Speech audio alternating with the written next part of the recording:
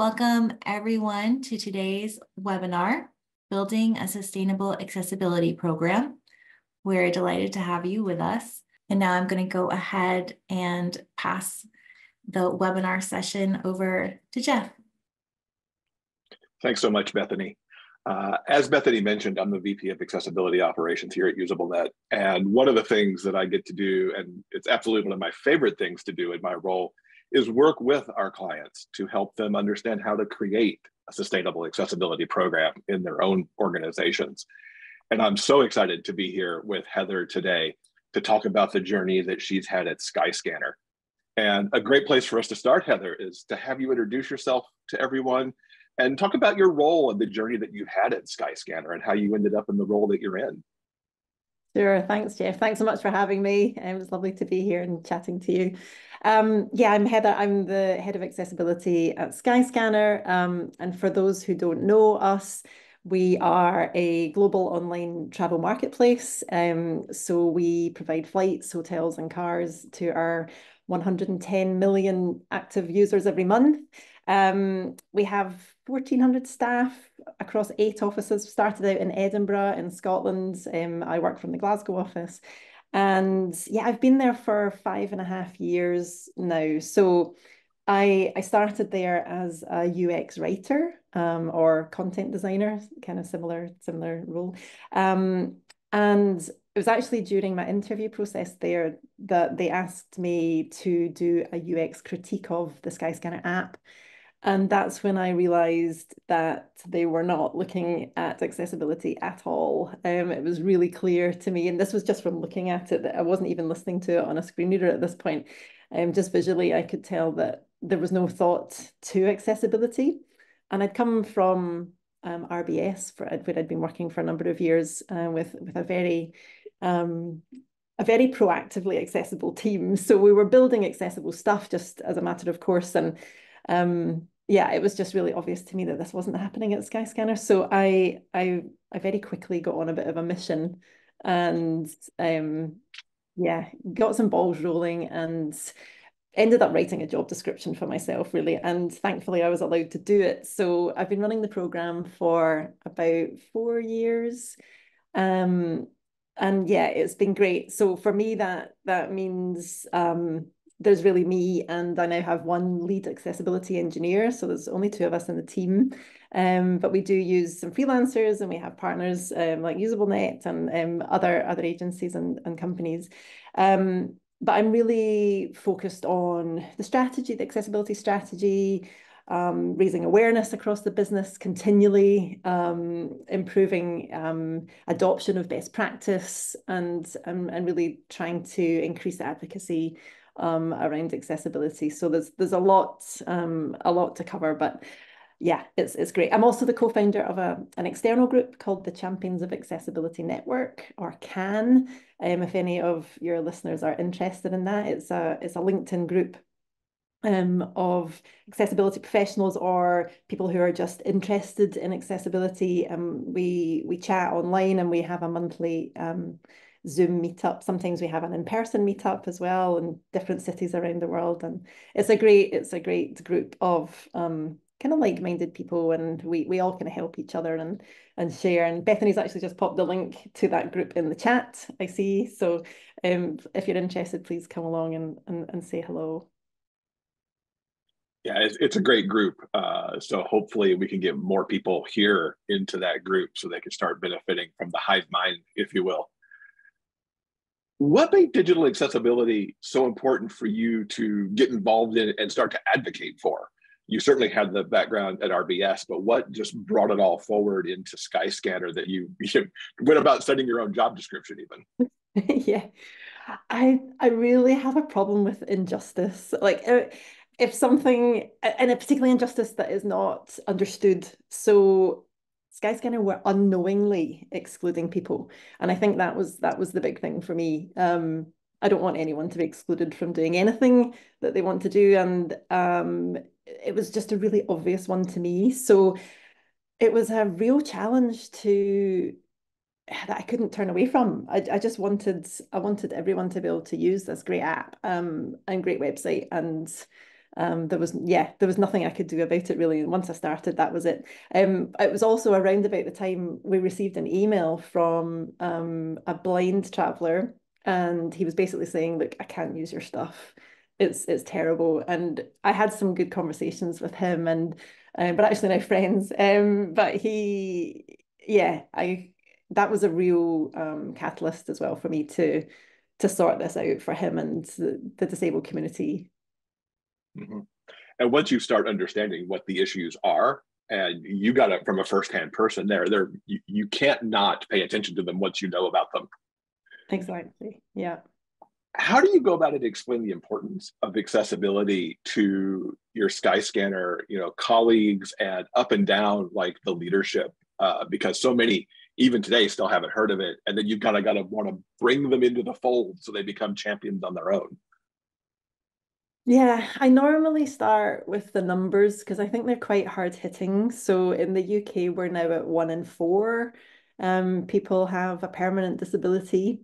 And I explain what that means because I think a lot of people think about the stereotypes of someone in a wheelchair or a blind person with a guide dog, and it's just so much more than that. So I try and make that really clear. I also talk about permanent, temporary, and situational disabilities and talk about that, they happen to us all every day. So whatever we're doing in terms of accessibility, it's benefiting every single one of us. But then, yeah, it depends who I'm talking to, really, but I try and make it quite personal. So if it's somebody who has someone close to them with a disability, so like a child with dyslexia, say, then I can talk about what we would be doing in order to help that person read our content more easily. Trying to just make it more personal so that people really get it. Or if it's an older person, showing them actually on their phone how to enlarge text and what that actually means, and how some apps don't quite work with your text settings and what that means. And then just showing people. I do like to kind of do the demo of this is what it means. This is how you navigate by a keyboard. This is what a screen reader sounds like. And I think once it becomes relatable, that's when pennies drop and people go, all right, yeah, I get that. And I'm behind that. Yeah. Even with the advocacy that you've built over these 4 years, how do you go about perhaps developing new business cases, but also strengthening the business case? Because I imagine, like any organization, there's always the revisiting of, is this initiative, does it need to keep going? Does it get budgeted? How do we keep, growing it? Or where does it fall in prioritizations? How do you handle all that? Like both thinking about it from the beginning as you were doing this, but also now, 4 years in, how you're still having to make the case. I think I've been really lucky with this actually because we are a very, very inclusive organization. And as soon as leadership heard that we were excluding people and they understood what that meant, there was no question that, they weren't going to support us. So I think I've been very, very lucky. The business case, I remember that when I first went to get that funding, that initial funding at the very beginning, I focused on the moral benefits or the moral reasons to do accessibility.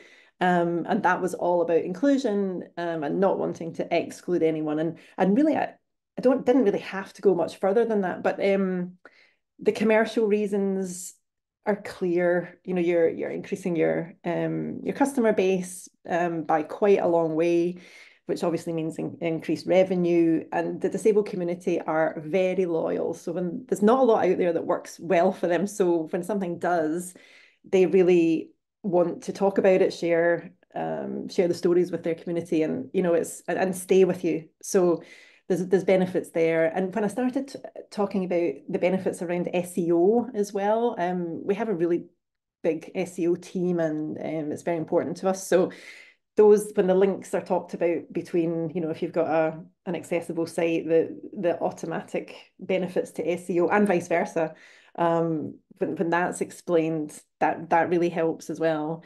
And then, of course, you've got the legal side. Thankfully, that hasn't had to be a big thing so much for us because we were, keen on the other two reasons. But the EAA, or the European Accessibility Act, coming now. So if you're talking about, yeah, that's something that's changed actually. When I started talking about accessibility, I wasn't really talking much about the legal side of things. But now that is very front of mind for me, and now front of mind for the business. So by June next year, we have to be compliant. So we're just still actually working out what parts of our products are in scope, but because it's always been on like a low down reason, I kind of want to keep it like that. But it's just I need to make the business aware of, you know, the repercussions if we don't meet, if we're not compliant. So yeah, it's changed a little bit in that way, but it's yeah, I feel lucky that the business have supported this idea all along. It has not meant that it's all been smooth sailing. Like you know, the exec team can really get behind something and say, yes, we support this wholeheartedly and really mean it. But it's the next layer down, I think, of management that is the challenge. So that layer for me has to be more of a one-on-one conversation, because they're the ones with the priorities and they're the ones that have all this competing stuff happening. So yeah, I think the business case and the strategy has to change when you're talking to that group of people, because it has to be then about how can we help them meet their targets and their goals and not get in the way. Yeah, that's always the key, right? Being able to have accessibility, but have everything else that people want at the same time, and helping them to understand where that balance needs to sit. Do you find you're still having to talk to that mid-level executives kind of group even today, even 4 years in, and that it's kind of an ongoing discussion? Yeah, totally. So we work in tribes and squads, and I would say our tribe leads are the people that I guess I'm talking about. There's just so much change all the time, and everyone has so much to do, and we're a very fast moving business. So there's not a lot of time to sort of settle into things. So it does always change. People change, the focus changes. And yeah, we're also, when we're trying to really embed what we're doing. So we work a lot on trying to get accessibility best practice into our processes. So I'm talking from the very beginning of, you know, building requirements out all through design and content writing and development and testing.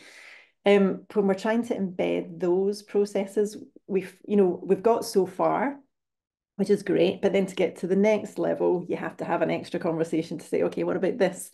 And then the next level again, it's every step of the way, I feel, is a conversation. But the more you do, the more things are embedded, the easier these conversations are. I can give an example actually of we use Aqua, or AQA as we call it. I don't know if is that a British thing that we just call it AQA, or do all Americans call it Aqua? It varies. I hear AQA occasionally in the States too, because Okay. people can't decide if it's aqua, thinking about like the color, Yeah. aqua, or like water as being aqua. Yeah, AQA, aqua, both are good. Okay, cool. So we use this, and we love it. So at the moment, we have a group of accessibility champions running Aqua, and we now share the results of all of the weekly audits that we do. We share with our tribes, and this is great. It goes onto their reports that all of the tribe sees, and it's up there with all of the other big metrics that they're reporting on and they're tracking. But it just gets the bugs fixed. It's great. They care about it, so it was there. But what we want to do now is, so those conversations have been had, and that's all great. That took a while, but then the next step is, okay, we've been providing this stuff to you. Now we want you to do it yourself. So that's going to be the next challenge. So I think it's just ongoing. Like it never ends. It will never end. Things will constantly change and grow, and yeah, we just need people in the business to do it. Mm-hmm. Yeah, that's the key, right? You could keep saying, please do this, and then it's like somebody's got to take the reins and go for it. Yes. You talked about embedding accessibility into those processes, and I'm curious some of the strategies that you went to from, accessibility being this project that you identified all the issues as you were kind of coming in, and getting those remediated to maybe come back to a good, let's call it baseline of accessibility, wherever that was. But then however your strategies about getting it embedded, so it started being part of the broader SDLC for the tribes and that software development lifecycle. Sorry for anybody that doesn't know SDLC. It is a gradual process for sure. The very first thing I remember seeing, the company-wide strategy had 5 different pillars in it, and accessibility was mentioned quite low down in one of them. But that was a win, because it had never been on that before. And because it was there, it allowed me to have many more conversations with people about, okay, well, it's in the strategy, so we need to talk about how we're going to do it. And over time, it has become part of our production standards. So we have our web production standards and our app production standards, and accessibility is now firmly there in both.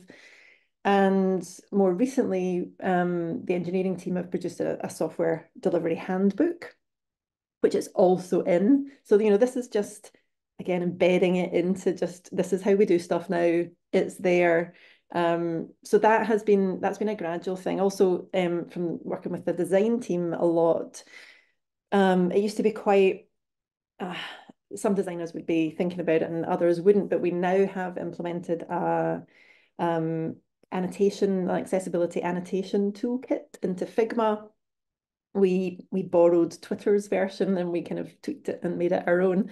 And that's great because the designers have now all been trained on how to use this, and now they're marking up their designs before they get handed over into engineering, and that's great. And it's also part of the design team's quality checking process now. So we do have some check boxes. Actually, some of the check boxes are, have you marked up your design with these things? So, it's all becoming more and more embedded. But the accessibility strategy still, it exists on its own. And it's just made a lot more visible now because I can't remember how long ago this was, about a year and a half ago, something magic happened, and the business said, let's join 4 important areas of the business together. And that was accessibility, diversity, equity, and inclusion, communities, which was our charities section, and sustainability. So the 4 areas came together. And we're mainly quite small teams, there's 2 or 3 people in each of those teams. So we came together under a banner called Positive Impact.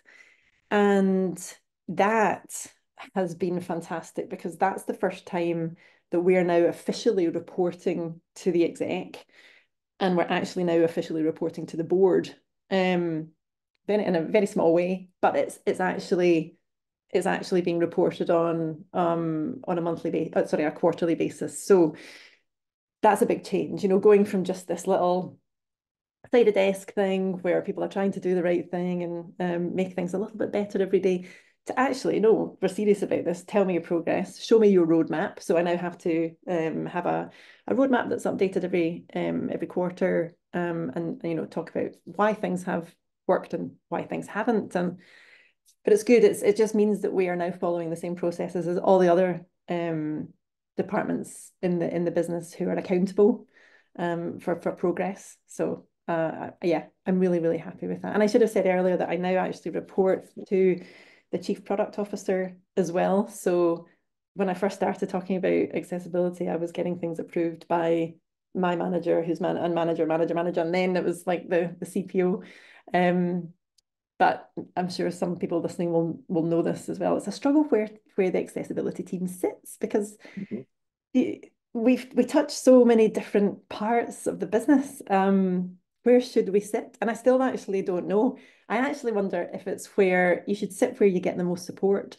So I do have great support from my Chief Product Officer, and it's just great it's just easy, directly with him, and everything gets resolved very quickly. And I get a good budget every year and can pretty much I can suggest a lot of things that I want to do anyway.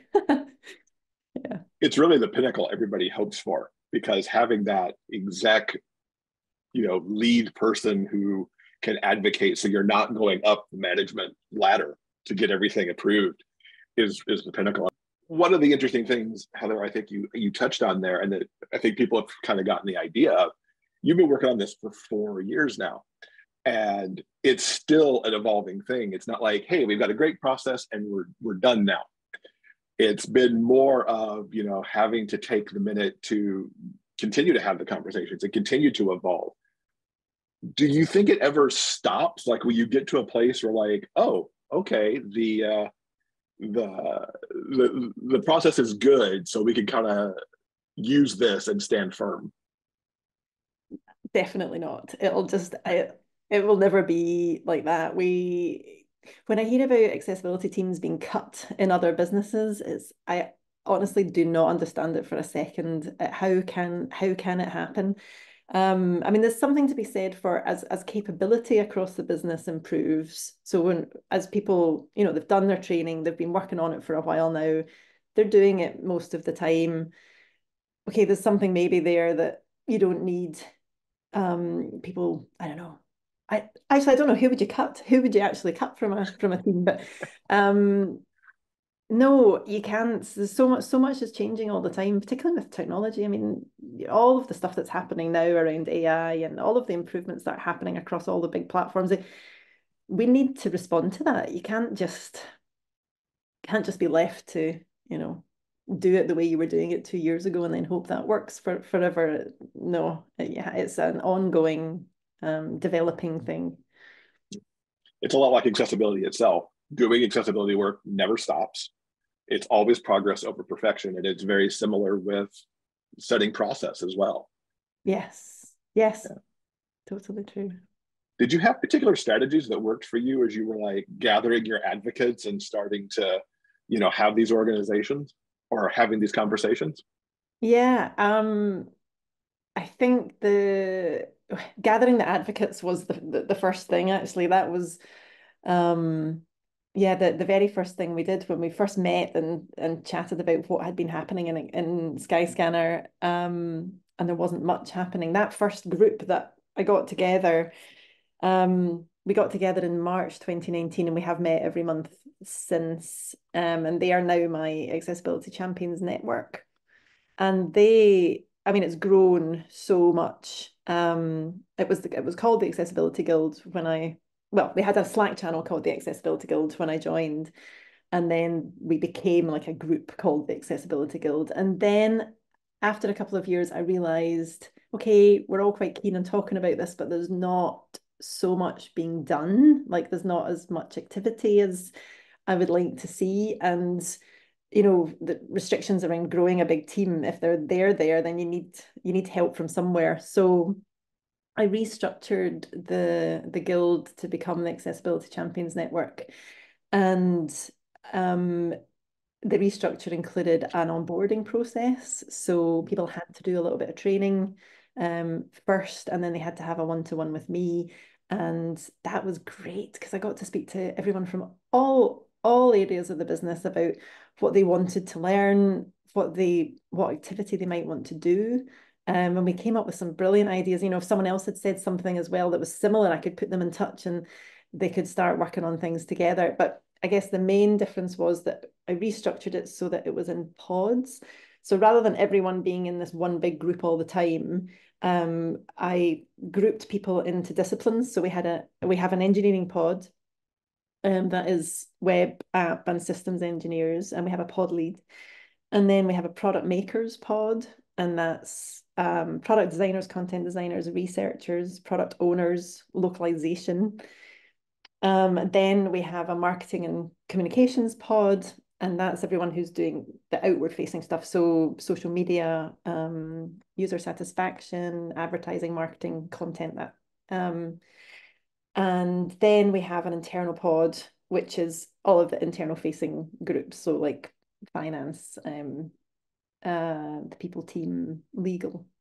So when we first moved into these pods, I was able to ask really good champions if they would be the pod leads. So I suddenly had this like mini team from nowhere, which was great. And the pod leads ran sessions with just their pod. So they had these brilliant, brilliant workshops in the early stages, and they were all trying to work out what they could do in their areas to improve accessibility. And I wanted them all to come up with a set of goals, and then to break those goals down and actually come up with actual actions that they could do. And it was fantastic. The amount of work that was actually done at that point was phenomenal. And it was just giving people a bit of freedom and a bit of, what do you want to do? Okay, well, let's try and make that happen. And now that's kind of, we've still got that structure. We all come together every 2 months now, but the pods still meet up on a monthly basis and do some work. And we're now kind of, the business has changed a little bit in how we set our own personal goals. We now have a thing called commitments. So 6 months ago, when they first came out, we were able to say, okay, you can have an accessibility commitment because it's about helping the culture of the organization. So if you can write a commitment that actually shows it's laddering up to the accessibility strategy, you can do it. So everyone was allowed kind of 5 or 6 commitments. And it was really nice that the business then said also, and you can have one that relates to our culture. So it could have been on any of the positive impact areas, but that was fantastic. So people are actually committing to doing a piece of activity. They're talking to their manager about it. The manager's agreeing, and then that work is actually being done, and they're being then recognised and rewarded for it. So that's another way of, that was a very long-winded way, actually, sorry, of saying that the Accessibility Champions Network is a great thing to have. Another strategy, though, that we've used that I wanted to mention was our empathy labs. So that was one of the things we did very early on, where we set up a lab that had different stations where we simulated different disabilities, and we got staff to come and be temporarily disabled and try and carry out a task. And they have been so well received since we started doing them. We did them all in a number of different offices, at a number of different events. And now the business has asked us to do them at every global induction session. So global induction is where all of the new people who started in the business come together for 2 days in Edinburgh. So wherever they are, if they're in the China office, they still come, and they have 2 days, and we run a lab in one of the afternoons, and I get to talk to them about the importance of accessibility. So that is fantastic, because that is every single new person coming in, getting the information about the importance of it, how we do it, what they can do in their role. And it also gives me the chance to meet them all. And during the empathy lab, I can find the ones that are particularly interested in them, say, would you like to be a champion? Yeah, so it's great. That's been super, super effective as well. There's lots of other things that I think I've forgotten the question now. I love so much hearing what you just said. Getting to talk to global induction that way, to tell everybody how important accessibility is at Skyscanner. Here's why, finding your additional advocates. The fact that you mentioned, having specifically like finance and legal and HR or people, the people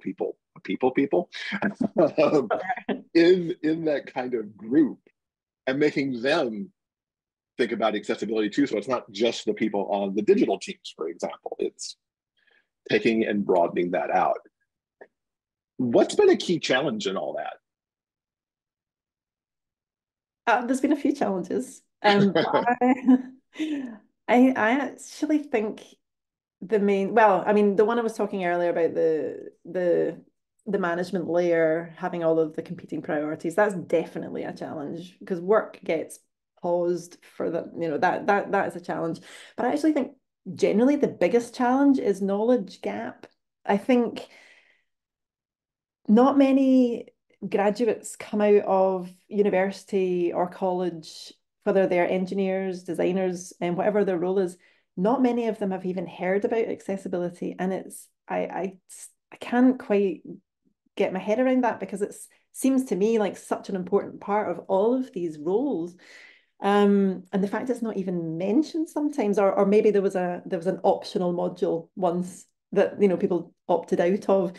So that, I think, is the biggest challenge, because then it means we have to train them. It's not part of their natural way of going about their job. So it's a little bit of a battle to firstly get people understanding how to do it, but then getting them to do it on a regular basis. Whereas if it was just part of what they were learning over the 4 years of becoming whatever they are, they would just naturally do it. And I've tried to do something about this. Well, I've started off anyway in a small way, but we're working with Edinburgh University and St Andrews University, and we're trying to help them start embedding accessibility into their curriculums. So we've done it actually different ways with both, just because we're working organically with them and seeing what works for them. But with Edinburgh, I've done a guest lecture. We've done an empathy lab that went down really well, and we have sponsored an award called the Skyscanner Accessibility and Inclusion Award, and that we've started judging them today, and they're being presented in graduation at the first week of July. So it's for the final year student with the dissertation that best solves an accessibility or inclusion problem. And they've had to like fill in a submission form and everything. So we've got amazing little videos of their solutions, and it's fantastic. So we're doing a bit of judging, and then we'll speak to the university staff as well, and we'll agree on a winner. And so that's what we're doing at Edinburgh. But at St Andrews, we were working with the third year computer science students on a project they were doing, and they all had to do this project. And they were doing something to do with Wikidata and data visualization. And they were visualizing this stuff, but then as a twist, accessibility was brought in a few months after they'd started the project. So again, we did a lecture, this was an online empathy lab to the students. And we just basically told them the basics of how to make data visualization accessible. And we attended the demos of these projects, and we were blown away by what these students had done. The knowledge that they now have just from being given a task at uni to go and have a think about it, research it, build it into your project. It was fantastic. We were so surprised at the quality. It was actually brilliant. Yes, I'm just seeing the Teach Access. Yes, thank you. I've actually got a conversation with Teach Access next week to talk about, yeah, is it relevant to UK education? I don't know. So we're gonna have that chat. So I think there's a lot we can do there, but yeah, that is I think the biggest problem for us right now is that knowledge gap. Is that how you feel in the US as well? It surprises me how non-existent it is in education. The Web Content Accessibility Guidelines are not new. You know, those just went past their 25th anniversary, I think, earlier this year. And I've done some guest lecturing in graduate level design courses, and those designers are like, how am I in graduate level design? And this guest lecture is the first time I've heard about accessibility. I don't understand how that happens. Yeah. And so, yeah, it absolutely causes problems getting people into the organization who know it. Because only if you come from an organization where it was made top of mind, or for some reason you have taken it upon yourself to learn it, it's not there. Yeah. Yeah, it's crazy, isn't it? Yeah, I love what you're doing and being allowed to have the time to do at Skyscanner to work with the universities. That's amazing. And, you know, thinking about sustainability, what do you consider the most crucial components of the sustainability of the Skyscanner program? So I do think having someone to lead it is really important. And you said earlier, Jeff, that not every company that you're working with has an accessibility specialist. So you're maybe working with, I don't know, lead engineers or product folks, or unless it's someone's job, I think it's very easy for it to fall away. And that can be for so many different reasons. It can be business reasons, different priorities again, or the person who was leading it not having capacity to do it anymore. But as soon as you have someone in place that is their responsibility, well, accessibility is everyone's responsibility, but the progress of the program is someone's responsibility, then you have roadmaps, you have strategies, you have metrics, you have someone actually being accountable for growing these things. I think that is key. And then that person can hopefully grow a team. I think I mentioned I have a lead accessibility engineer, which is fantastic. That's been life-changing for me. So he was already in the business and one of our great accessibility champions. So he was leading the engineering pod, still is, but we managed to get him into a more permanent role. And having that broad base of champions has been fantastic as well. So those two things I think help to sustain it. But I have to, I mean, you have to continually raise awareness. Even now that everyone knows about it, going through global induction, we still have to talk about it a lot. We want to talk about it a lot. So Global Accessibility Awareness Day was just there. We did loads. We did stuff over the whole week. So we were doing workshops on how to actually test with a screen reader or a keyboard and things. We did a blog every day. I led a panel discussion. We had 3 disabled travelers come and talk to me. That was a whole company-wide invite, so everyone could come to that and hear from different travelers. It was brilliant. And we was Gert, my engineer, was speaking at a conference in Beijing on accessibility as well. It was just fantastic. So all of this stuff is happening. Yeah, we do more of it in that week, but it's happening throughout the year, and we just have to keep shouting about it and keep reminding people that why it's important. Yeah, and keep going. But the embedding into processes, I think, is super important for this as well, the sustainability of it. The more you can get it into these processes, the better, because it's quite hard to unpick them then. So we've tried to look at existing processes. So I'm trying not to like bombard any teams with any massive new things that they have to do, because I know that they're not going to do them. But if you can understand what they're doing already, and you're just adding 5 minutes to whatever they're already doing and helping them understand the value of that, it's so much more sustainable for them to do it like that. So at the moment, we're just trying to embed accessibility into squads' definitions of done. And we started with 4 squads, and we got it working with the 4 squads. Now, they all do things completely in their own way as well. They're so autonomous, which is great in some ways, but it means that you can't just have a blanket approach to process, because everyone's doing their own thing. So we worked with 4, went really well, and then they helped advocate with the next 4, and we're just working through the teams like that, and it's making such a difference. But that's all pretty time consuming as well.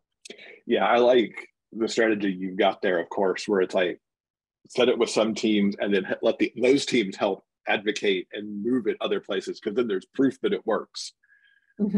Yeah, I love that. Thinking about the sustainability and what you mentioned about people not, being trained on this before they arrive at Skyscanner, what kind of ongoing training do you have to help people not only, learn the basics, of course, as they're starting, but then continue to keep up on their various specialties, whether it's design, development, QA, et cetera, so that they're always staying sharp and on top of new things? Yeah, I wish I had a better answer for this, because things would be different if I did. So we have the little training that the champions do before they can become a champ, as I mentioned. Then once they are a champ, they have access to actually DQ's university, accessibility university. So it's a bunch of self-led online training modules that they can do. And I'd love to say that has gone down really well, but it hasn't.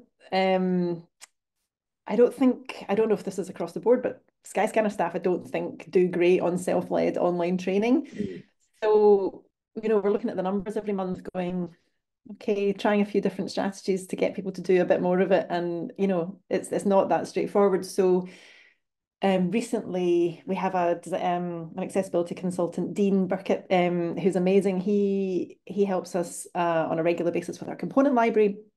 I should have mentioned that in the sustainability stuff as well. If you have accessible components in your design library, if you're lucky enough to have one, then that is a good way of having a sustainable future. But Yes, so Dean created some training for just the product design team, and that includes content designers as well. And it was great because it was really specific about what they were doing. It was very, very relevant to their work. And it resulted in a bit of a workshop on how to use our accessibility annotation toolkit. So it's very practical. It meant that they were actually doing some hands-on stuff and they were interested. So that approach works in our business. And I mean, I remember when I very first started out, I had a training deck and I went around all of the squads. Well, I went around about 45 different teams. I couldn't have been doing much else at the time because it was time consuming, but I went around all of them, and that was effective. It was 2 hours face to face, talking to them about accessibility and about the work that they were doing. So again, it was just they're making it relevant, I think, is the key. And we haven't solved that problem yet. So we're going to have to rethink how we do it at scale. I mean, we have talked about mandatory training, would that be possible across our business? I still don't know if it would be. Again, I don't think not everyone has to be a specialist either. So there's that to consider. We don't want to force hours and hours of training on people who really don't need it. So yeah, it's a challenge. Again, workshops that we've done have been the best. We do screen reader workshops that are quite long, like 3 hours on mobile, 3 hours on desktop, face to face, and it's great. So I feel that that's the doing, learning by doing seems to be the effective way. But yeah, we've not quite solved that. It's hard because often there's so many other things to do. Self-led training can be very difficult to do. I think I've seen a couple of people actually like almost organize a group watching of the training. So you're all watching it together and then you can talk about it. And that helps a little bit, but yeah, it's still making the time for it. Yeah, it's a future thing to crack for sure. Before we get into some Q&A, Heather, because we've got some great questions that have come in from the audience. I'm curious about the measurement of success because that's always so important. You're reporting up to people in the C-suite and other places in the org. What are the metrics of success that you're looking at, both in those reports and then maybe personal ones that you have that you kind of track on the side maybe too? So there's two main metrics that we've been using for a number of years. The first one is our AQA metric. So when we first started auditing our products, we were sitting at 69% average accessible. Now that was the automated auditing. So we know that is not covering the full range of potential issues at all, but it was a really, really good place to start. So we started at 69, and last year, I think our goal was 85, which we reached. And this year, our goal is 95%, which we've already reached. So we're delighted with that. That is the top line metric that my boss has on one of his commitments is to support me to get the business to 95% accessible on the automated audits using AQA. The fact, as I've said, that it's there and that all of the tribes are now looking at it. Okay, it's automated, it's not covering everything, but it's established a process. So now we can go, okay, let's broaden that a bit. Now that you're all doing so well here, we'll just broaden that and we'll start looking at the more manual stuff. So that's top line. Then the second big one that we do is we measure the maturity of our program using a digital accessibility maturity model. We use UsableNet-don't's maturity model called the DAM. And that's been super effective as well. I have a little chart that we have plotted where we were back in 2020 and where we are now across different dimensions and different levels of maturity. So it's a really visual thing. And I've even, I've showed that to the CEO because it's a really clear, look, this is where we were, this is where we are, and this is where we want to get to. So that's really nice. And that actually informs a lot of the strategy, because we're better at some areas of that than others. So we have to put focus on the areas where we're not so good at. So that's been worth its weight in gold as well. And then on the side, yeah, there's little metrics like the number of champions we have, the number of squads with accessibility and their definition of done, that, that kind of thing. Those are more depending on what we're working on, how many people have completed the training, depending on what our strategy is for that year or that half, we'll have those smaller KPIs as well. That's awesome. I love hearing how well this is going. I want to get to some of the questions that we've got. I think you and I could probably talk another hour easily on just all of this stuff. One of the things that we got in the questions is just to understand, how do you navigate some of this, and what strategies did you actually take to start to embed accessibility standards into your SDLC so that you were then able to kind of, spread out and deal with some of those challenges that I'm sure people are facing?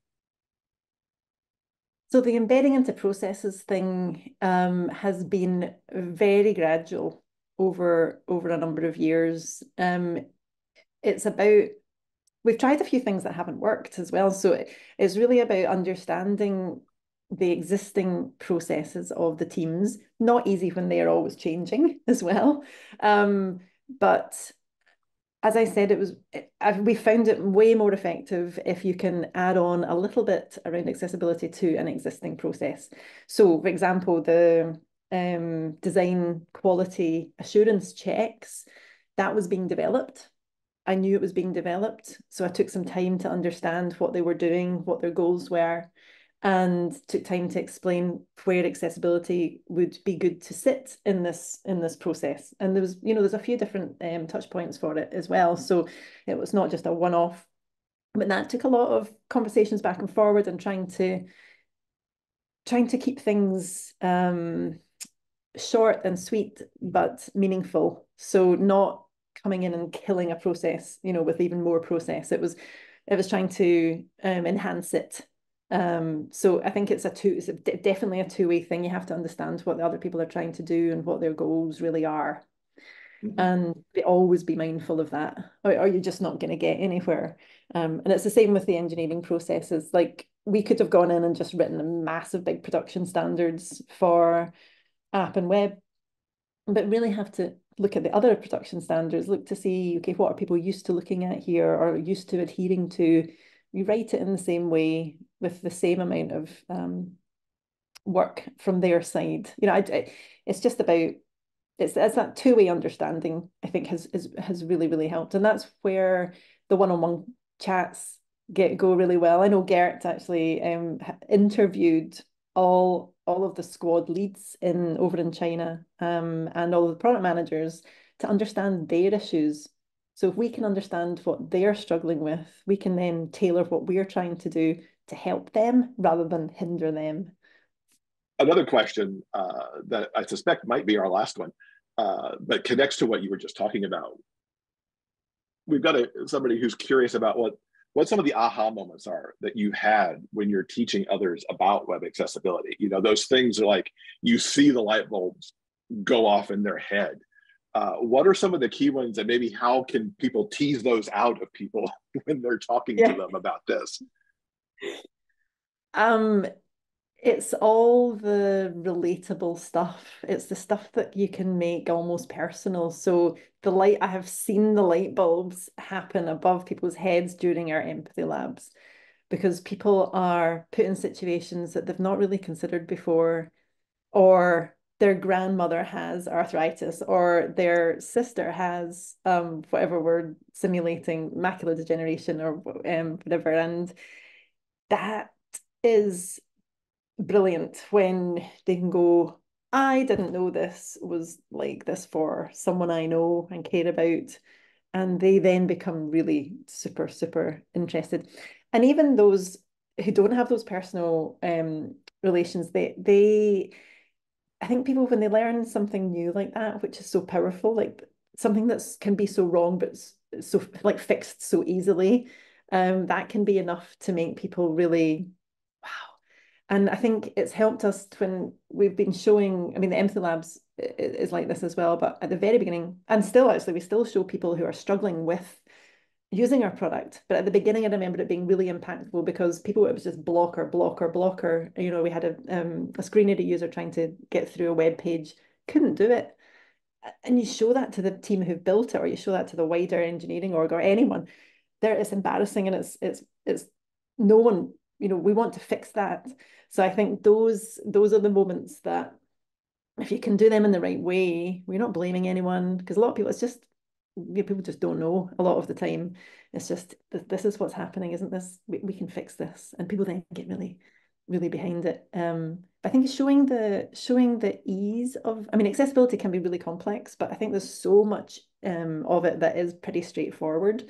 Like color. I mean, color contrast is such an easy one to fix, right? But if people just are unaware of it, it can cause so many problems. I think like we had 25% of our app bugs used to be on low color contrast.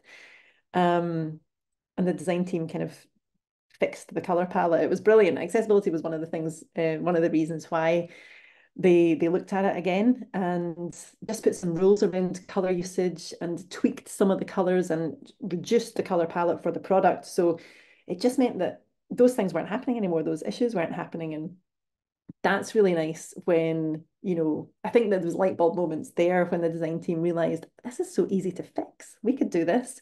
And there were other benefits for it as well. It wasn't just accessibility benefits. So yeah, someone's just saying 100% on the low-hanging fruit with the big impacts. That's where you start. That's the easy stuff to fix and get people interested in that. And then they want to find out a bit more about the rest of it, I think. Joining again, and special thanks to our panelists, Jeff and Heather. Thank you for being with us today. And that's going to go ahead and conclude today's webinar.